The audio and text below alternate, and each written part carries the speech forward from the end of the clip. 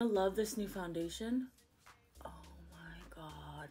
Really run to buy foundations, but did you see the freaking coverage on that? Like, the Laura Mercier Real Flawless Perfecting Foundation. So let's see if this is brown girl approved. Also really curious about the coverage and the shade range. These are two shades right next to each other, and the shade right after this is like deep. The shade 4 and 2, and hopefully that works for me. I'm not trying it with any color corrector. There's no filters, and I'm using my back camera. Really gonna see the coverage of this and basically every pore. This is the before.